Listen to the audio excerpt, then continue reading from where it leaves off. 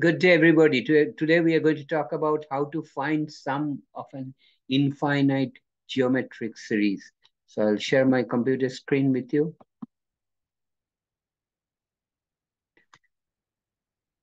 Problem is find the sum 1/3 plus 1/9 plus 1/27 plus 1/81 and so forth up to infinite. So A1 is 1/3, that's the first term. R, the common ratio, is the second term divided by the first term, is 1/9 divided by 1/3, which is 1/9 multiplied by 3/1, which is 1/3. Hence, the sum of the infinite geometric sequence is S equal to A1 divided by 1 minus R.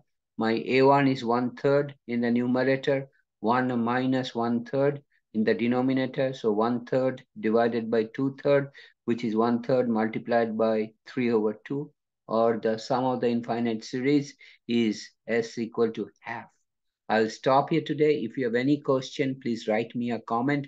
I'll get back to you as soon as possible. You can also contact me by WhatsApp at my WhatsApp number. And please subscribe to my channel because we transform life with Match Education.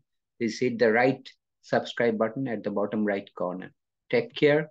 Have a nice day. I'll see you next time.